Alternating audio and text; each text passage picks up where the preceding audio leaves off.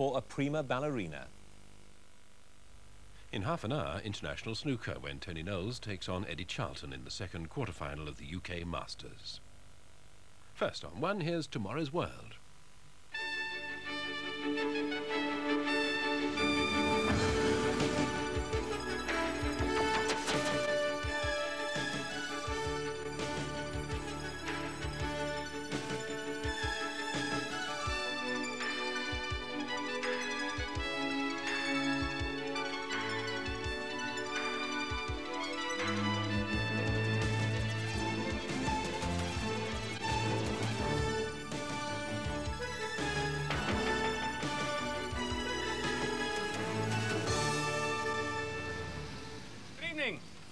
So how many sets of golf clubs can you get into a Mini?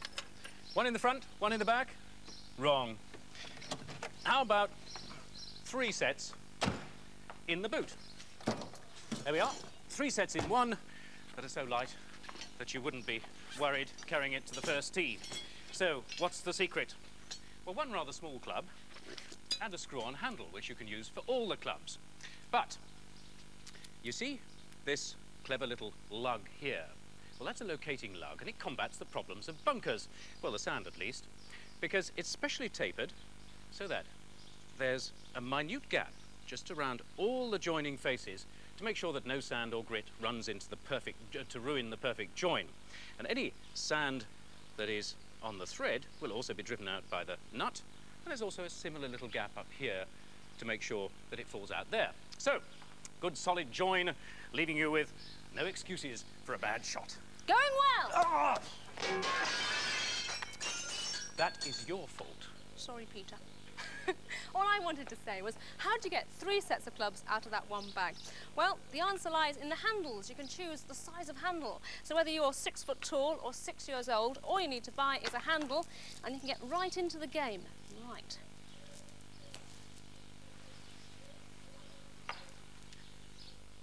What a perfect woman driver. Well, later in tonight's show, Judith journeys deep into the heart of a Welsh mountain.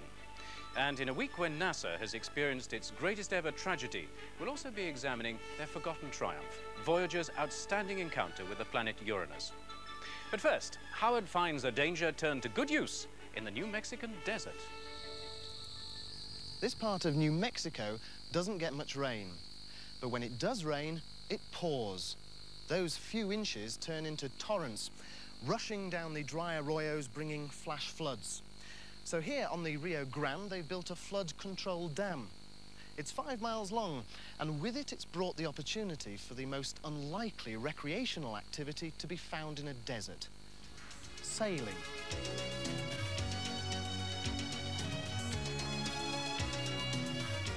Cochiti Lake has become the local ocean for sailors marooned in the nearby desert.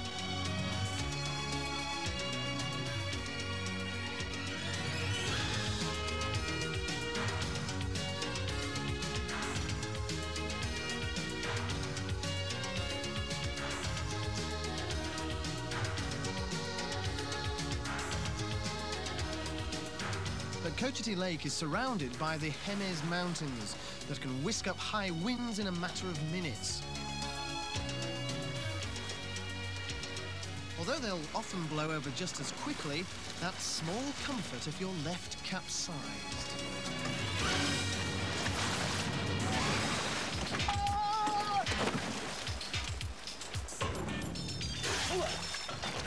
Especially since all I can do is stand on this hull and pull the righting line.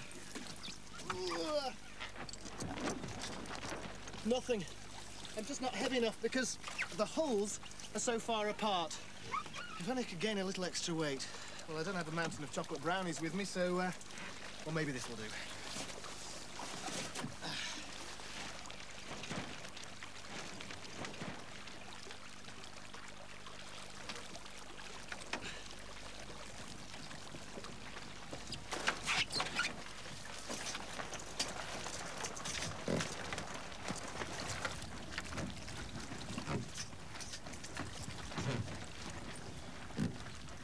Filled with water, this will effectively double my weight, just like having a mate on board.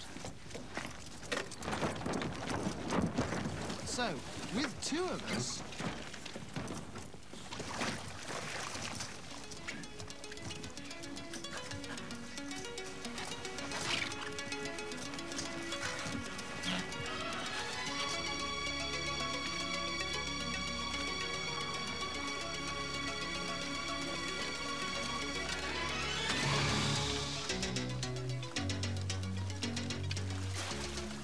Simpler.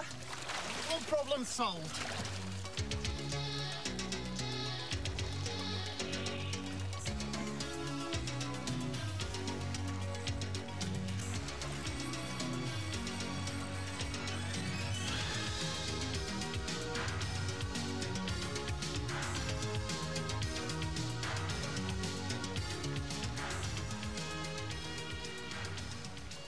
Well, we might make a sailor out of him one day. But look at that, Maggie. Portrait of a real sailor on a real boat. And, oh, look, there's me on the boat again. And, hang on, something wrong there. Stick around. I won't be a second. It'll soon be sorted. Where? Oh, God, it's green again. I think we've got an excuse here. Now, you may have got out of seeing his pictures, but I'm afraid you're not going to get out of seeing mine, because I've got technology behind me and 50 snaps on this tiny little disc. So, no messing around here. Open this up, slot that in, and you can now see what life's really like at Tomorrow's World in rehearsal. See, not a lot happens. Doesn't she look a heap without any makeup on? Now, I have to admit that I did have something of a déjà vu feeling about all this, but that's because the Japanese have been threatening for over 2 years to launch an electronic stills camera, which would enable you to take pictures like this straight onto the disc without the need for any processing. Well, they're still working on the camera, but the disc, as you see, has certainly arrived. And you're able to take pictures with an ordinary camera and an ordinary film because the manufacturers have found a way of storing a whole roll of transparencies onto a tiny disc. A video camera converts the picture into a television signal, and that is then converted into digits and recorded just like any computer program will be onto a tiny floppy disk just inside that plastic cover there. Now, this is the stage where you can fiddle around with the colour. So if your holiday hasn't turned out to be quite as marvellous as you'd hoped, you can make the skies go blue and just sort of change the tints on it.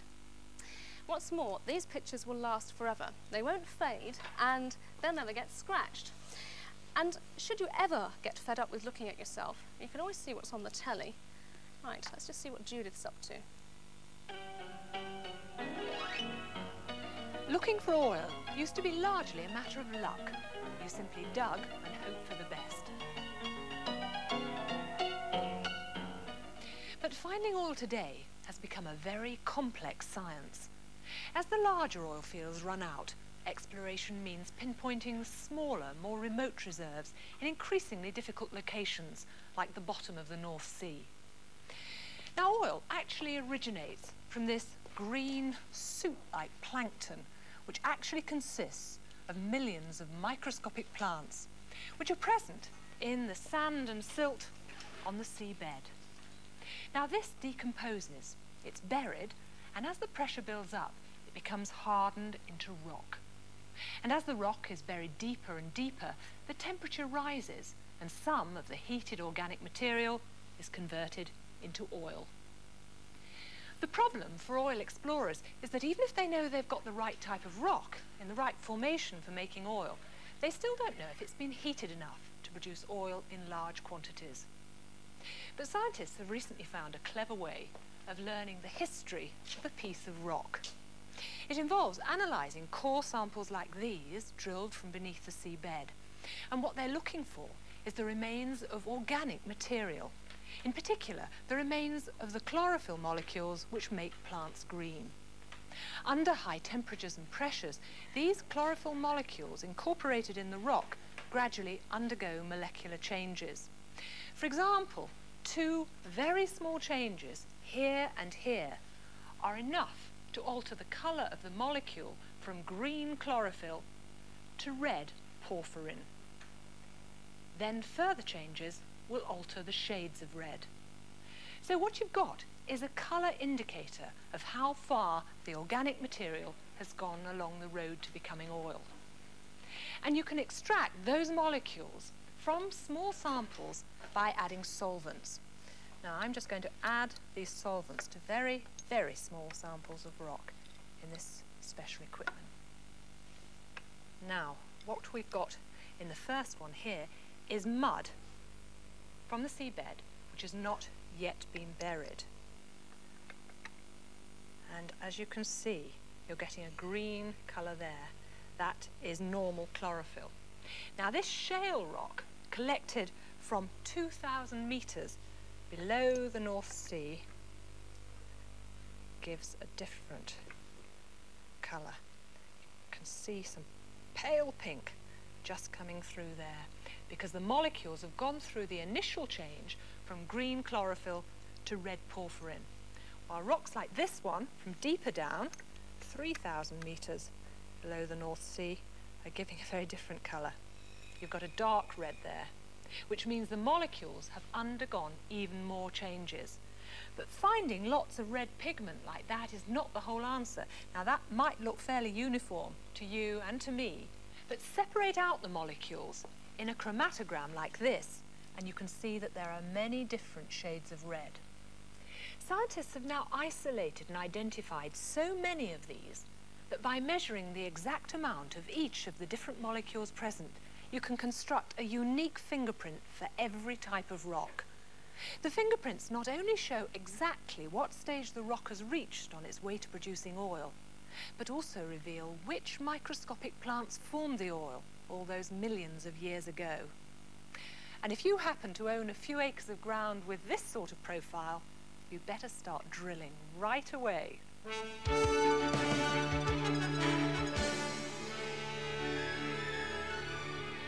After Tuesday's disaster to the Space Shuttle Challenger, every detail of the 1 minute 12-second flight is now being pieced together.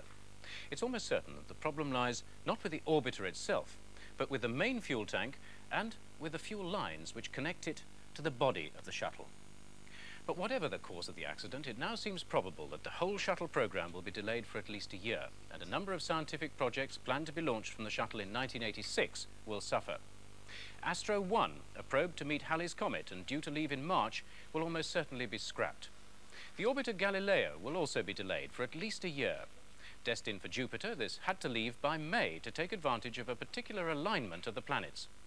Galileo was to be the first spacecraft to go into orbit around Jupiter and to drop a probe into the planet's cloud. But US defense projects will be the hardest hit. Star Wars research won't be much affected, but it was planned to launch 2 communication satellites and a new spy satellite before the end of the year. They'll now be looking to unmanned launches like Titan to get the crucial defense equipment into orbit.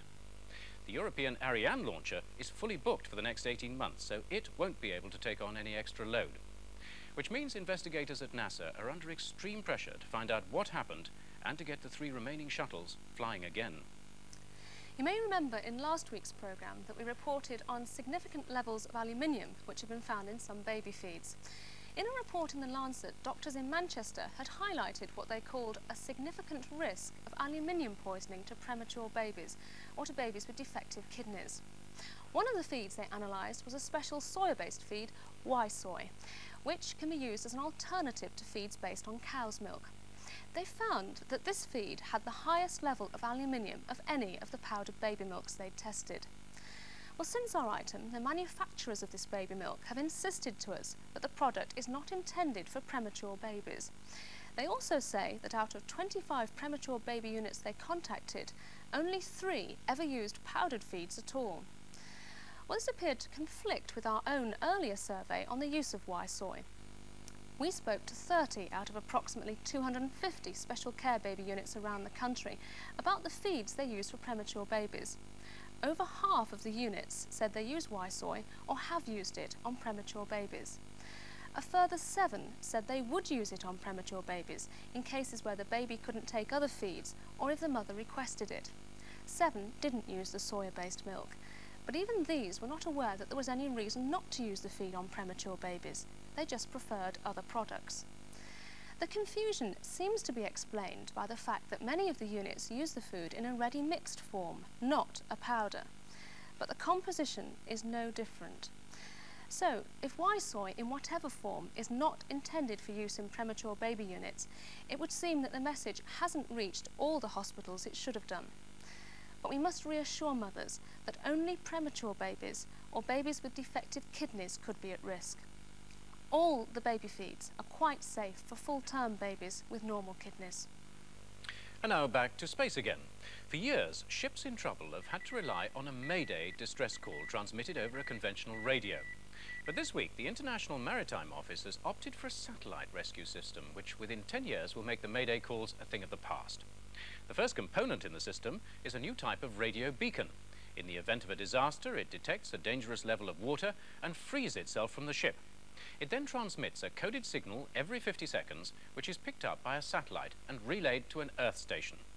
Because they know the exact position of the satellite, they can use the Doppler shift produced in the signal from the beacon to pinpoint its exact position and to alert the rescue services.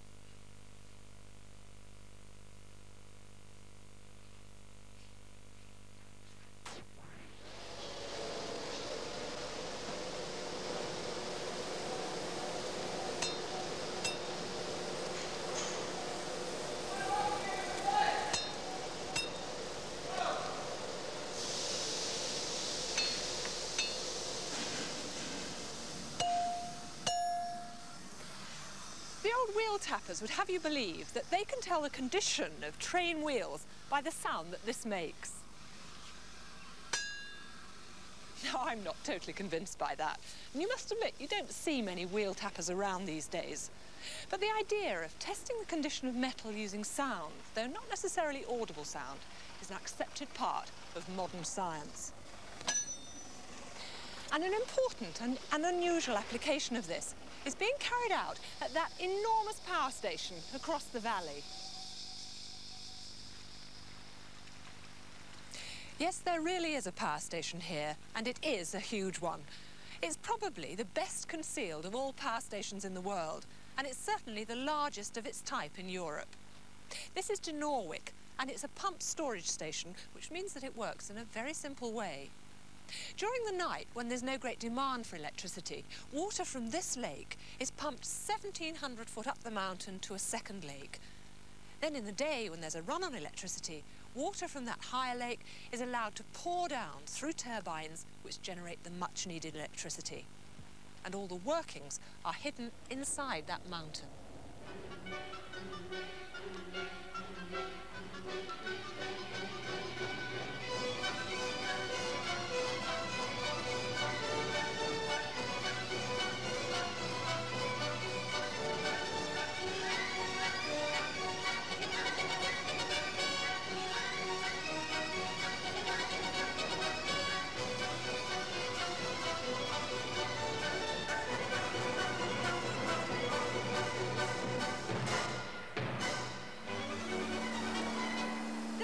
Machine Hall, and it's the largest man-made cavern in the world.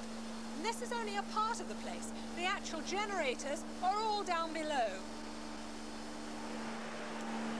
There are 6 generators here, which between them can produce as much electricity as the largest normal power station. When there's a demand for electricity, they go from just ticking over to being at full power in 10 seconds. And they do that up to 30 times a day. So why am I telling you this? Well, it's to give you some idea of the enormous strain that water pipes like this one have to go through. Over here, we've got a water inlet valve, and beyond that is a pipe going right up to the lake above. At the moment, that valve is closed, but once it opens, the immediate pressure change in water pipes like this is enormous. And imagine that happening up to 30 times a day, 365 days a year, year after year. If just one of the wells should fail in a pipe, the whole of this power station would be flooded. The simplest way to test those wells is to use ultrasound, as Mike is doing now. Thanks very much. And this acts rather like the wheel tapper, only this is both his hammer and his ear. If you look at it closely, one half of the head here is the transmitter that sends out high-frequency ultrasound. The other side of the head is the receiver that listens for that sound. but is not interested so much in the quality of the sound, but how fast it comes back and in what direction. For example, is the sound being reflected from the outside of the walls, or is it being reflected back sooner from some tiny imperfection? Mike, using one of these things, how long would it take you to test all of the welds in all of the pipes? Well, you couldn't. It's just impossible. So this is the answer. A machine that does the ultrasonic sensing under remote control. It's got a number of those heads, like the ones we were looking at in here, plus some jets that squirt out a lubricating jelly so that very close contact can be established. The whole thing is controlled by computer.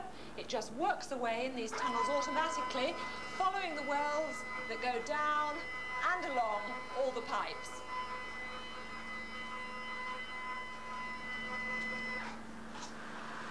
Of course, the machine can't stay in the pipes, so it's broken down into small enough pieces to go up this manhole.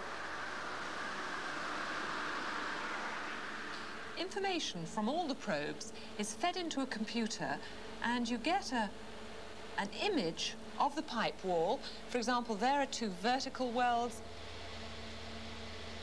and a horizontal weld, and you can tweak this equipment here until you get the sort of colours that are most helpful in picking up potential problems. For example, that could be a blemish in the pipe wall just there, so we'll look at a more detailed image, and there is a small blemish, although this pipe would be considered sound.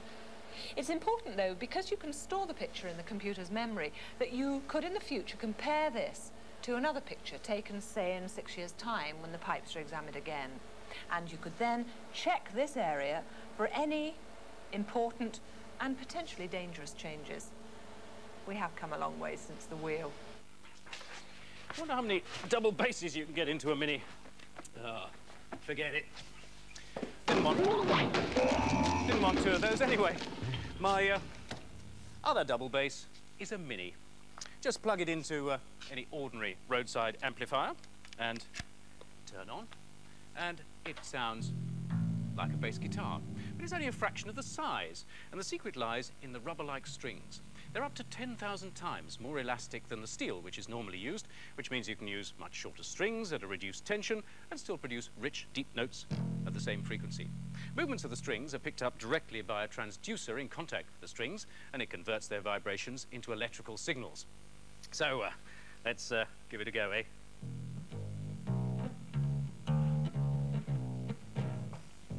Oh, I don't think I'll go on with that anymore. Maggie? I wasn't going to say anything.